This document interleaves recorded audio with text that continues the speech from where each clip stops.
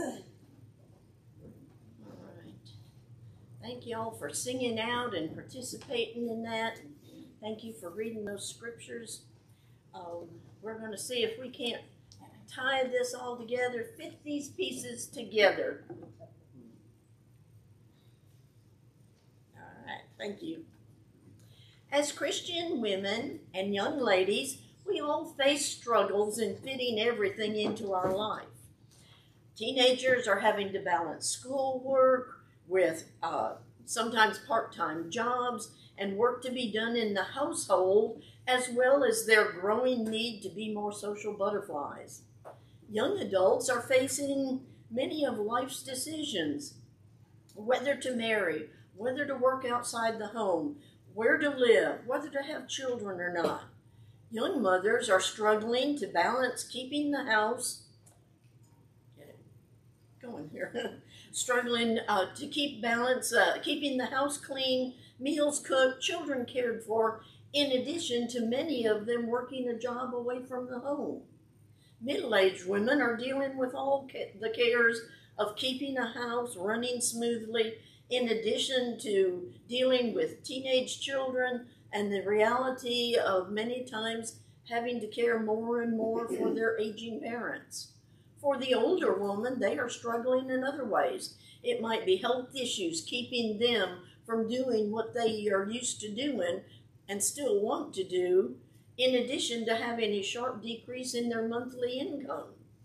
The struggles of each age are really real and must be dealt with in accordance with God's will. This session, we will be looking at how we can fit pieces together. As was read just a moment ago, Ephesians 2:19 through 22, so then you are no longer strangers and aliens, but you are fellow citizens with saints and members of the household of God, built on the foundation of the apostles and prophets, Christ Jesus himself being the cornerstone, in whom the whole structure, being joined together, grows into a holy temple in the Lord. In him you also are being built together into a dwelling place for God by the Spirit. Again, in Ephesians 4:15 and 16, we read, rather, speaking the truth in love, we are to grow up in every way into him who is the head, into Christ, from whom the whole body, joined and held together by every joint with which it is equipped, when each part is working properly, makes the body grow so that it builds itself up in love. Another version uses the phrase fitly joined together. After working these puzzles, we would try to get some of the pieces together, and they kind of went, but they kind of didn't. We were trying to fit them together, but God's word will help us to do that. It's not a process that's just going to happen. It's something we have to work at. Let's begin by taking a look at the first part of this puzzle as we try to understand what God's will for us is. The first puzzle piece is self. Paul tells us in Romans 12:2, do not be conformed to this world, but be transformed by the renewal of your mind, that by testing that you may discern what is the will of God, what is good and acceptable and perfect. That's definitely a tall order. There are so many choices in life, but God made us with the free will ability to make informed choices. Do we always make the right choices? Definitely not. After all, we're human. But the choice is there to make. Will I go to college? What career will I choose? Will I get married? Will my husband and I choose to have children? Will I be a faithful Christian? Will I be busy in the Lord's work? To help us make wise choices, let's look at some questions that we must ask. What are the facts about the situation? Make sure that you're looking at the reality of each situation. What will be the consequences of the choice I make? We need to weigh the consequences in light of the impact on our life as well as on the lives of the others in our household. What is the best choice based on your discernment of needs and wants of those around you? Your husband may come in very excited about having been given 2 tickets to a basketball game, and he wants you to go with him that night. You have ironing that you had planned to do. Does anybody iron anymore? But you have ironing that you were planning to do, and you must weigh the impact of which is better to do. Make your husband happy by spending some time with him or getting the ironing done. How compatible is your choice with your personal goals? When you become a Christian, you set a personal goal, that of living faithfully for Christ for the rest of your life. Will your current decision have an impact on that goal? What about trying to decide on whether to marry a non-Christian? Lastly, what are biblical guidelines for the choice? A good example of this would be the choices of how we take responsibility for caring for our children or others. The golden rule in Matthew 7:12, so whatever you wish that others would do to you, so do also to them, for this is the law and the prophets, should guide many of our decisions. Other verses to consider that would help us make good choices are Proverbs 22:6, about training up a child, Ephesians 5:22 through 24, about husbands and wives and their relationship, and 1 Timothy 3:11, with the qualification of deacons' wives. In addition to making choices, we must learn to set goals. You need to set spiritual goals for your life. Studying the Bible should be at the very top of your list of goals. Just realize that sometimes goals will change. You might have set a goal for not getting married, but if and when that right person comes along, that goal's going to change. After setting goals, you need to prioritize them. Next, you'll need to determine what activities will help you achieve those goals. Of course, to make the best goals, we need to begin and end with God. He needs to be included in every phase of our decision-making and goal setting. For those who have chosen to be married, you need to remember that the responsibility of the home remains yours, according to Titus 2:5.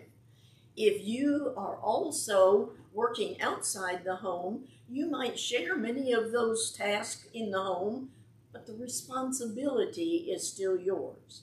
You set the tone for the home and are to make it a happy and a secure place to be. Love is a decision. It is one that should be made with great thought. Your attitude toward love will affect every relationship you have. Home, family, neighbors, work, church. Make sure you are practicing biblical love in each and every decision you make. To make this piece of the puzzle complete, we must take care of personal needs. Each one of us is unique. God has made every person with characteristics special only to that person. Have you ever just sat somewhere watching people go by? I love to sit at the airport and watch people. Everyone is different. They look different. They walk different. They dress differently. They deal with stresses differently. They have completely different personalities. To be the best person you can be, you must know yourself. Learn what stresses you out the most. Then learn what triggers that stress. We must learn how to manage stress in our lives. We are told in Romans 8:28, and we know that for those who love God, all things work together for good for those who are called according to his purpose. Then in 1 Corinthians 10:13, we are told, no temptation has overtaken you that is not common to man. God is faithful, and He will not let you be tempted beyond your ability. But with the temptation, He will also provide a way of escape that you may be able to endure it. This tells us that we can manage the stress in our lives. It might be helpful to try to prepare for any situations that you know push your buttons. You need to determine what really matters to you. For some people, they get really stressed out if their house is not spotless. I am definitely not one of those people. But if you are, you need to determine why that matters so much to you, and then look at the situation with clear eyes and try to find a solution. It may mean assigning various tasks to others in the household.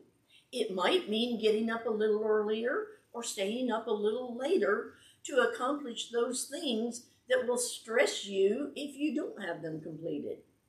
It might mean that you need to decide whether having the floor being mopped every day or two is worth the stress and anxiety and maybe even bitterness that comes between you and family members. Sometimes it is something simple, like managing your time, like we talked about in the first lesson. The second piece of our puzzle is parents. Most parents have sacrificed much to give their children a better life. In most cases, it is our parents who have had the most influence over the way we live our lives. Sometimes that influence has been for good. Sometimes it has been negative. Our parents have invested time in training us, and our parents usually are our greatest cheerleaders. We tend to get so wrapped up in our daily lives that the time with our parents is limited. That is probably a natural thing, and especially if you have moved to another area to live. It is really important that we maintain a relationship with our parents throughout our life. We are told in 1 Timothy 5, 3-4, honor widows who are truly widows. But if a widow has children or grandchildren, let them first learn to show godliness to their own household and to make some return to their parents, for this is pleasing in the sight of God. Paul goes on to say in verse 8, but if anyone does not provide for his relatives, and especially for members of his household, he has denied the faith and is worse than an unbeliever. So how do we accomplish this? 1, maintain contact with your parents at least weekly by phone or in person if possible. Schedule times to visit your parents as often as possible. Include your parents in your children's activities, such as ball games and school activities. Even if they can't attend, they enjoy knowing what is happening in your family. Be sure to send cards on special days. If they live out of town, write to them as often as possible. When we lived in Charleston, my parents lived in Michigan. One time we were up there visiting, and I was looking on my mother's desk, and there was a stack of letters from each of my siblings and myself. I asked my mother, I said, Mom, why did you keep all these letters? And she said, when I'm lonely, I sit down and I read them over again and again and again. It makes me feel like you're sitting right here with me. I had never realized how much those simple letters telling what was going on in our household meant to my mother. So be sure to stay in touch with them, especially if you're in a long distance. Be sure to tell your parents that you love them. We as children love to hear our parents tell us that they loved us, but parents like to hear it too. Do it every day. Be the example that you should be every time you call or write by telling them you love them. Probably the most important thing you can do for your parents is to pray for them. Be that Christian example that would make your parents proud of you.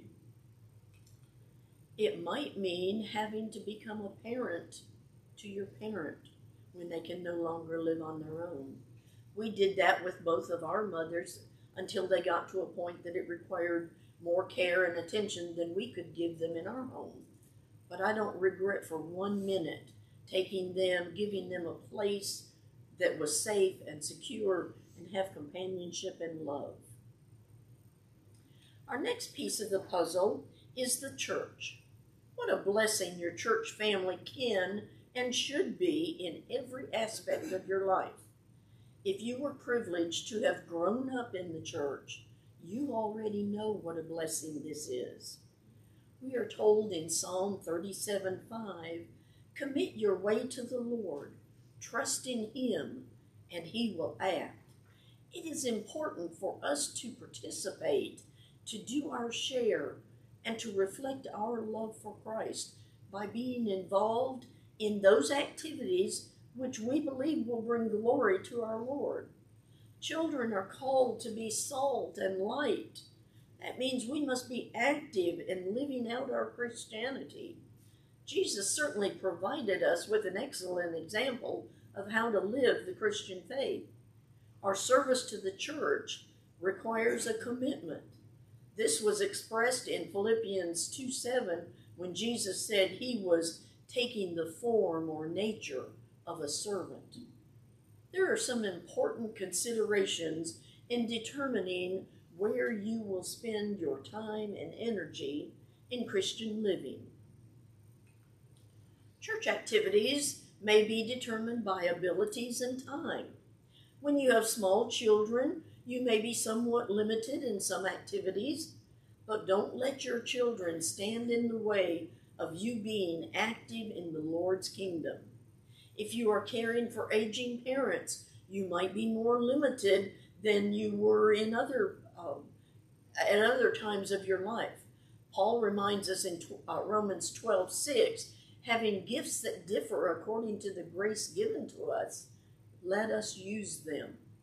You need to make thoughtful and prayerful decisions about how you can best serve the church. Service activities may be based on stages of your family. When your children are little, you probably want to be involved with the teaching of the children their ages. But then later, you'll want to be involved in the teenage activities. One thing everyone needs to remember, you must be involved in service somewhere in the Lord's kingdom. Find your niche in the church. Just attending services doesn't satisfy your obligation to be involved in the activities of the congregation. Parents of young children, I highly recommend that you make visits, especially to the elderly of the congregation, but take your children with you. Most elderly people love having children visit with them. Plus, you're setting an example that they will follow on into their adulthood. We should never use our children as an excuse for not doing something in the church. The key issue for the Christian woman is the realization that her Christianity is just not something to be juggled. It is the overriding reason for even trying to figure out how to fit things together in light of our faith. Our next piece of the puzzle is career. When we take inventory of our life, we will be better able to see where and if a career will be part of that life. Usually, young people between 14 and 25 are thinking about what they want to do with their lives. Many will know early on what their career path is, if any, that they want to take. For others, it may be several years before they know what they want to do with their life. Many of this age are weighing the decision of a career and or marriage. Here are some suggestions concerning our career path. Complete an aptitude test and interest inventory to help make your decision. You certainly don't want to go into a career path, spend a lot of money in education for that career, and then get into that career and find you absolutely hate it. You've wasted time and money, and you're back to square one. That being said, don't ever be afraid of making a change if that's what's needed. Seeking the best for our lives, as Paul prayed in Philippians, may necessitate making changes which are uncomfortable and even frightening at first. Next, identify your opportunities and constraints. You certainly don't want to pursue a career path that has no job opportunities in the job in which you plan to live. Look at where you are in life, where you want to be. Things will change. I always wanted to be an elementary school teacher. I attended Freed Hardeman for 2 years. It was only a junior college at that time. Well on my way to becoming an elementary school teacher. But then I met Ferris, and those plans changed. And you know what? That's okay. I never did complete my teaching degree, but I've taught hundreds, if not thousands, of children in Bible classes for well over 50 years. I was able to fulfill my desire to teach by teaching children about God. How much better is that than teaching them how to read and add 2 and 2? There were times that I did work outside the home in a job to help cover extra expenses that we incurred. When you have children in college, it gets expensive. Ultimately, what you do with that regards to a career should be a decision made by you if you're single, or you and your spouse if you're married, in light of God's Word and what works for you and your family. If choosing to have a career, just make sure it's something that you enjoy. Be sure to look at your family responsibilities when making career decisions. Juggling a career and motherhood can be very exhausting.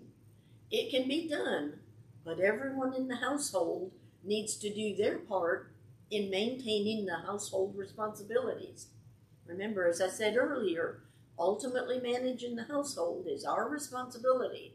We might share the tasks, but it's our responsibility. It is important that career choices be made as a result of prayer and choosing a life's work that is consistent with God's plan. I love the way Mitch Henry, the incoming president of Faulkner University, put it. He said that while teaching young men to preach the gospel is a very important part of Faulkner University, he likes to think of the school as a vocational school. It trains young people to be Christian teachers, Christian nurses, Christian lawyers, Christian athletes, Christian accountants. If you choose to have a career, make sure you set a Christian example in whatever your career choice might be. If you choose to have a career, do not let it consume you. Arrive and leave work on time. Find time savers and use them.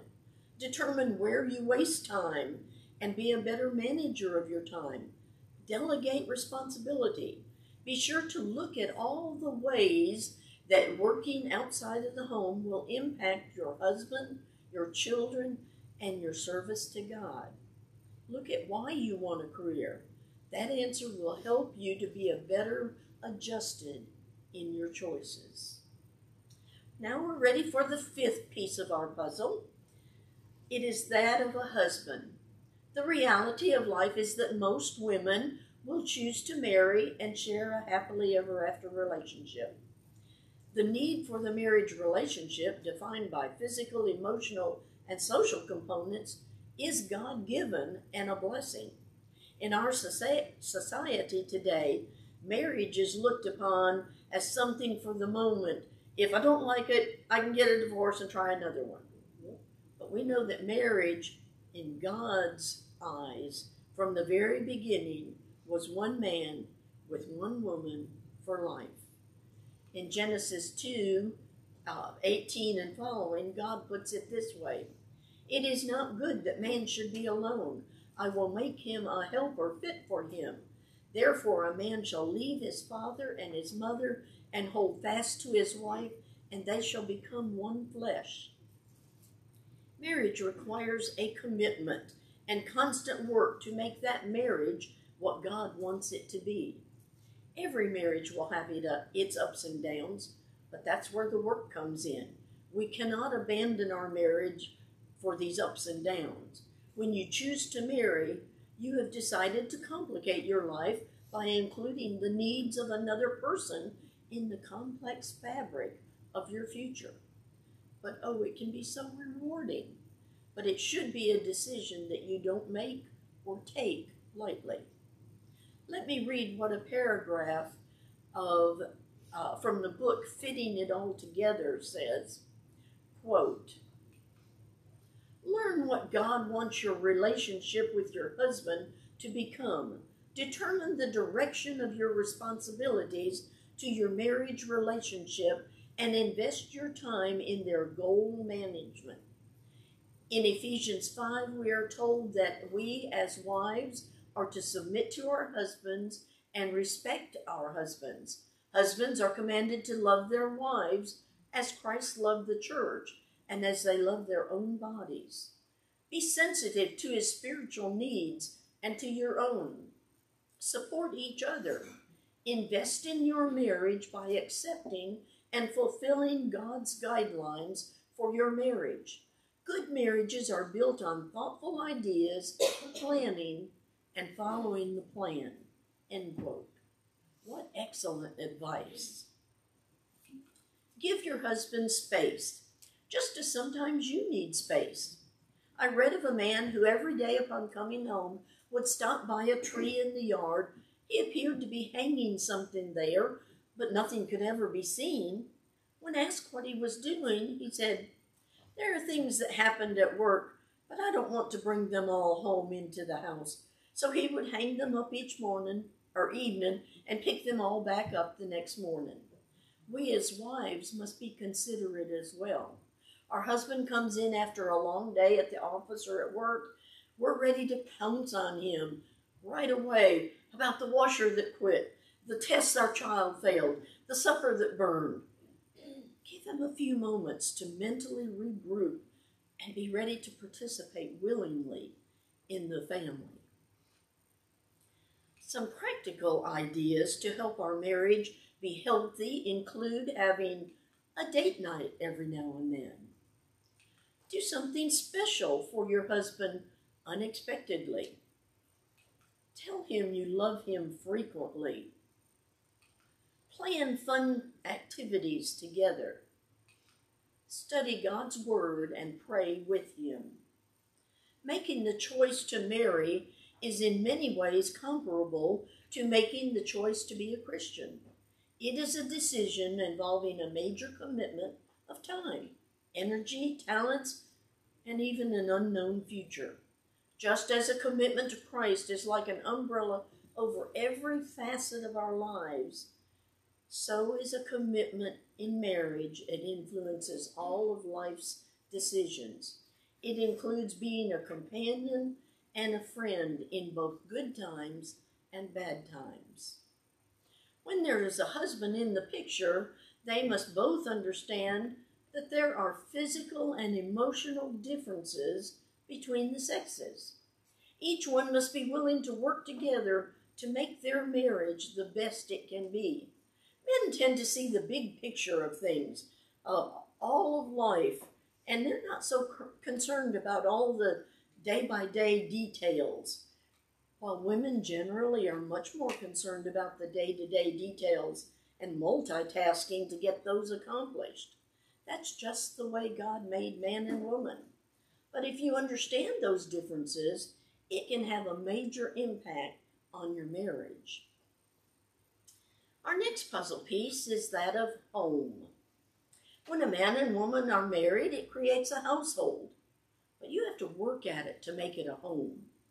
The honeymoon is over, and you settle into the reality of living together day by day. It will take both of you with God as the center to make it a home. Each member of the family has a role to play. It is the husband's job to provide the money and spiritual guidance for the family. It's the mother's job to manage the household, all the daily things that must be done. I love my mother's response when people would ask why she didn't work outside the home. She said, It's, Merton was my dad's name, said, it's Merton's job to make the living. It's my job to make it go around. She always said she had the hardest job. And I believe she probably was right on that. But as we've already said, she doesn't have to do all the things by herself, but she must be the one responsible. A Christian home will be firmly in place when each member of the house does their part in working together and loving one another and loving God. One of the first decisions that you must make is where to live. Much of that will be determined by where the jobs are located. Our granddaughter Shelby is getting married this summer. Recently, Shelby and Bradley were at our house. Of course, we were talking wedding talk. I asked where they were going to live. Bradley will be working somewhere in Jackson or Henderson, Tennessee, while Shelby completes her last year of college. Ferris and I offered our advice, free of charge, of course. We said that during their first several years of marriage, they need to live in a town away from either set of parents. That happened to us without our planning it that way, thanks to the Air Force. We ended up in Charleston, South Carolina, with our parents living in Indiana and Michigan. You know what? It was the best thing that could have ever happened to us. We found a good congregation where we jumped into the work. We learned we had to depend on each other. We grew so much spiritually because we didn't have family to run to or always having to do things with all the time. Cell phones are really wonderful, useful item to have, but I'm really kind of glad we didn't have them back in 1967. We couldn't run to Mama's or call Mama at every turn. We couldn't afford to make long-distance calls, but that was a blessing to us. One of the best things you can do to make your house a home is to use it to the glory of God. Invite others in for Bible study or for a meal. Use your kitchen to make a meal to take to someone who is sick or had a death in the family. Use your bedrooms to provide a place to sleep for people passing through. Use your yard to have church gatherings. All these things are doing God's will through your home. One of my favorite hymns is God Give Us Christian Homes. Listen to the words of it. God give us Christian homes, homes where the Bible is loved and taught, homes where the Master's will is sought, homes crowned with beauty thy love hath wrought. God give us Christian homes. God give us Christian homes, homes where the Father is true and strong, homes that are free from the blight of wrong, homes that are joyous with love and song. God give us Christian homes. God give us Christian homes, where the mother in queenly quest strives to show others thy way is best, homes where the Lord is an honored guest. God give us Christian homes. Use your home to the glory of God. Our seventh puzzle piece is children. Most of us who have children acknowledge that despite the difficulties and sacrifice, we are delighted to have them as part of our life. If you have chosen to be married, then you surely have talked about whether to have children or not. This is a discussion that really should be taking place before the marriage. If the husband or wife does not want to have children and the other one really wants to have them, that's going to be some friction that's going to be problematic in that marriage. So make that decision ahead of time. When children do arrive in a home, there will be adjustments that everyone must make. Husband, wife, and yes, even the children have to make adjustments. You now have another life for which you're responsible for training and teaching them God's will. Each child will have their own personality. It is our job as parents to mold and shape those young lives using God's Word as our guidebook. Each age will present its own unique joys and struggles. Many decisions will be made as to how to accomplish this at various ages. Proverbs 22:6 tells us, "Train up a child in the way he should go. Even when he is old, he will not depart from it." As children grow older, they will begin to be involved in various activities. Playing baseball or soccer or doing taekwondo, those are good activities in and of themselves. However, as parents, we need to remember that we set the tone for the home. If little Johnny has baseball practice 3 nights a week and games the other 2 nights, and little Sally's playing t-ball 3 nights a week, and all the while you have school and church activities, life can get crazy. You know what, parents? You are the parent, and it is okay to say we cannot keep on doing this all the time. You may be able to work out a compromise. Maybe one child play a sport in the fall, another child play a sport in the spring. You might need to determine we don't have time for any of those if it means giving up church work. But you need to make sure that every child is doing something along with you in your work for the Lord. Wednesday night Bible study is more important than any ball game on this earth. Any extracurricular activity, if it's keeping your family from your obligations to God, then please choose God. Here are some practical suggestions that can help you make your children to grow in Christ. Do something with each child that they like to do to make them feel special. Make your home available for their friends and activities. When my children were growing up, I always would rather have the neighborhood kids coming to my house where I could control what was being said, what was being done, instead of them going to the neighbor's house where maybe the dad is drinking a beer and they're doing things they shouldn't be doing. So make your home available for their friends and activities. Schedule a time to discuss the day's activities. Let them know that you want to know what's happening in their lives. Keep those communication lines open with your children. This one really shouldn't have to be said, but tell your children you love them. They need that, and don't spare the hugs. We all need that reassurance that gives.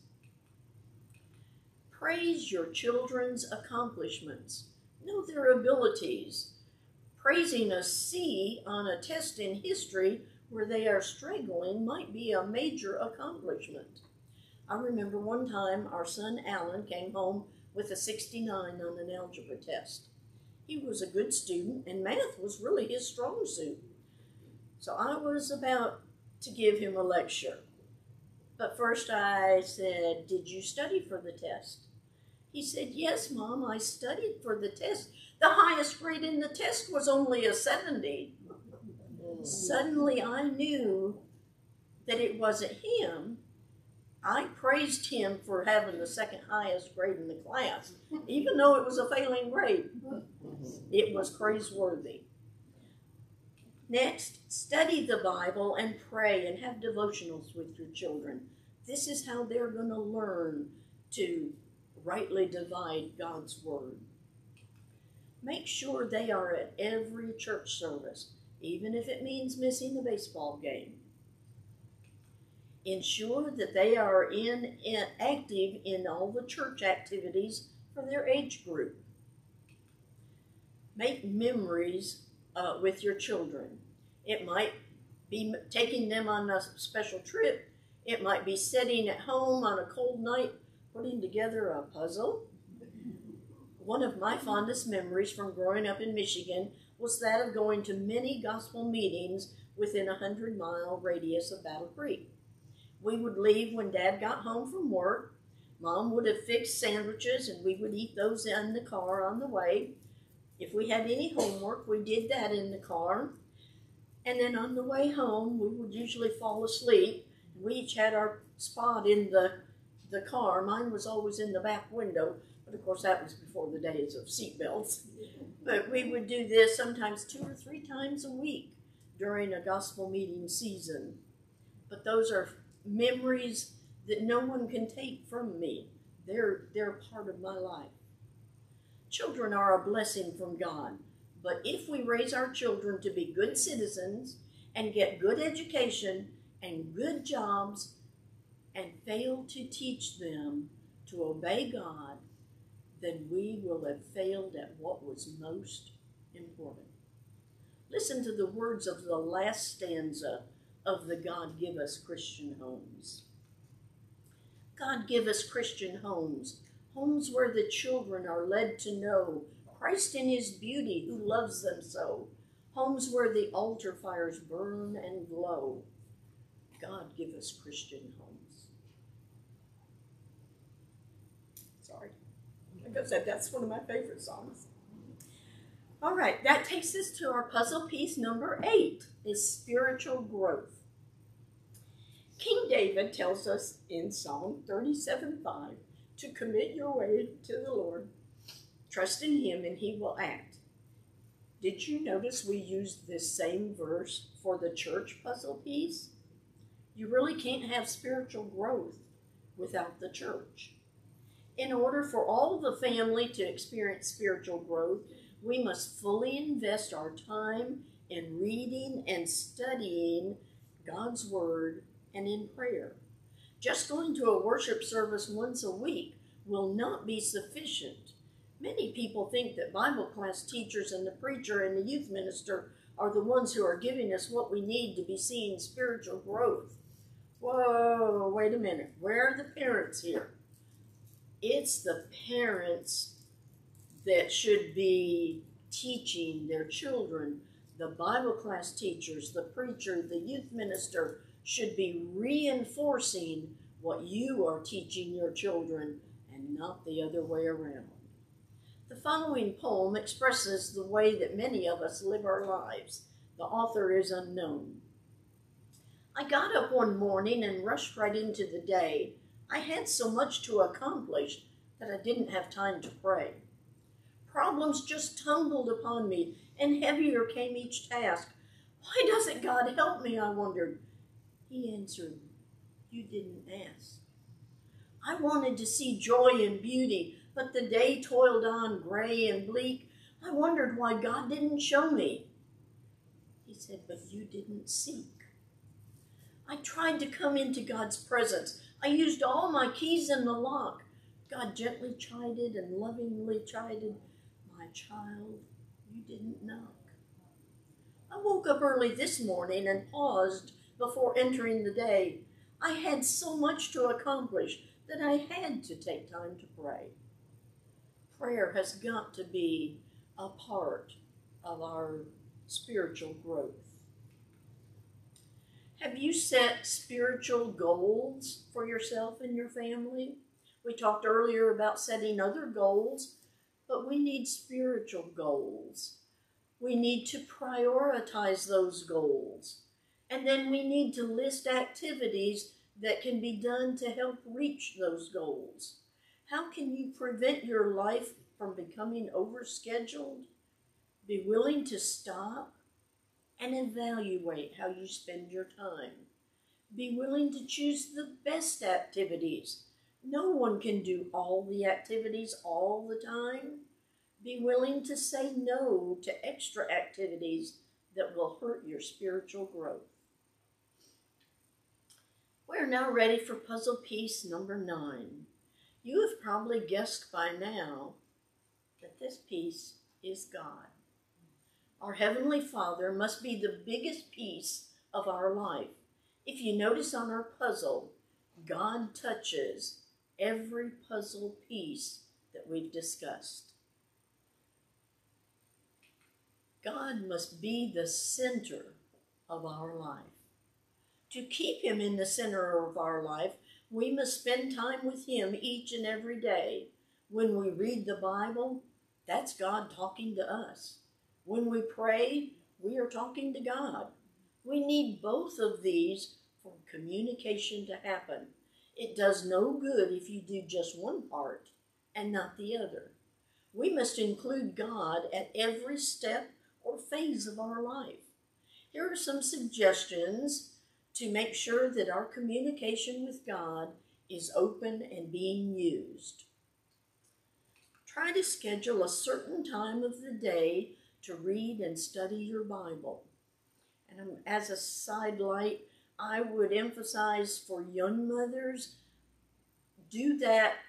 I know it would be nice to wait until the children are asleep or something, but our children need to see us reading our Bible. So you may have to spend some time when they're down or asleep or whatever, but let them see you reading the Bible some. Set aside a time other than mealtime to pray deep, thoughtful prayers. Volunteer to teach or help in a Bible class. While preparing a lesson to teach, you will learn more than you'll learn sitting in a Bible class. Select Bible topics and research and study the related scriptures. Prepare for Bible classes in which you are a student by reading the assigned scriptures.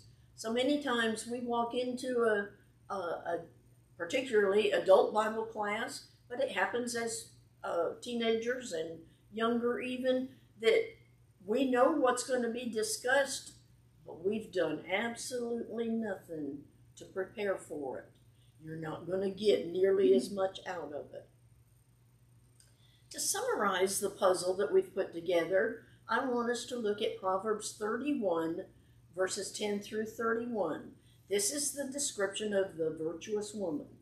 We will show each verse and then tag a piece of our puzzle that goes with it. Starting in verse 10.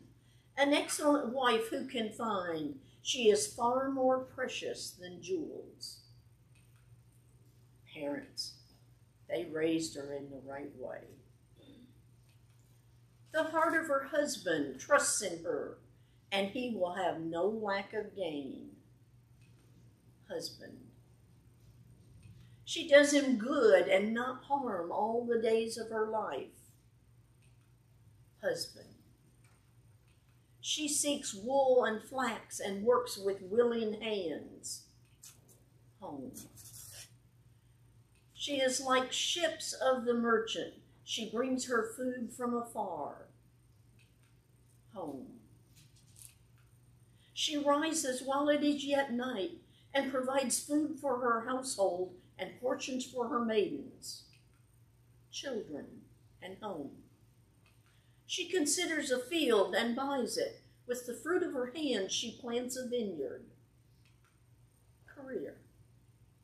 She dresses herself with strength and makes her arms strong. Self. She perceives that her merchandise is profitable.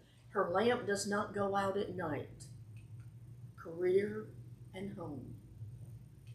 She puts her hands to the distaff, and her hands hold the spindle. Home.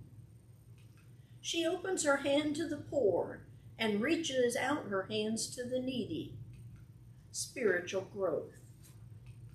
She is not afraid of snow for her household, for all her household are clothed in scarlet. Home and children. She makes bed coverings for herself. Her clothing is fine linen and purple. Self. Her husband is known in the gates when he sits among the elders of the land. Husband and church. She makes linen garments and sells them. She delivers sashes to the merchant. Career. Strength and dignity are her clothing, and she laughs at the time to come. Spiritual growth. She opens her mouth with wisdom, and the teaching of kindness is on her tongue. Spiritual growth and church. She looks well to the ways of her household and does not eat the bread of idleness. Home. Her children rise up and call her blessed. Her husband also, and he praises her. Children and husband.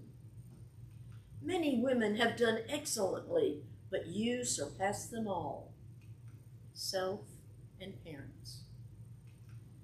Charm is deceitful and beauty is vain, but a woman who fears the Lord is to be praised.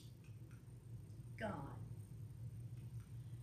Give her of the fruit of her hands, and let her works praise her in the gate. God and spiritual growth.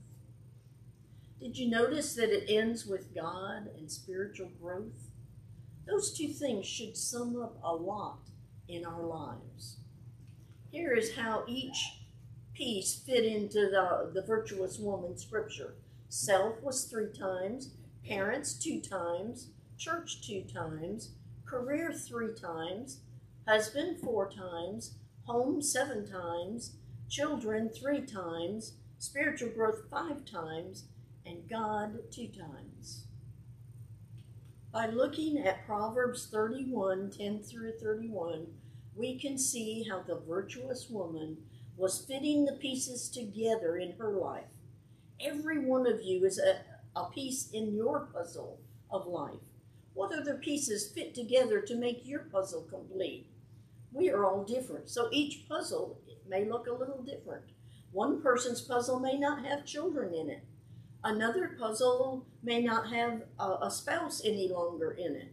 But the puzzle of your life will all come together when God is at the center of it and you stay focused on Him. Fitting pieces together is a lifelong journey. May God bless each one of you as you walk through this puzzle that we call life. Would you bow with me?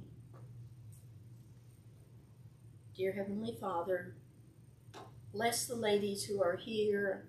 Bless each one of us and our households. Help us to work diligently to fit these puzzle pieces together, that our puzzle will fit and will be what it needs to be for you.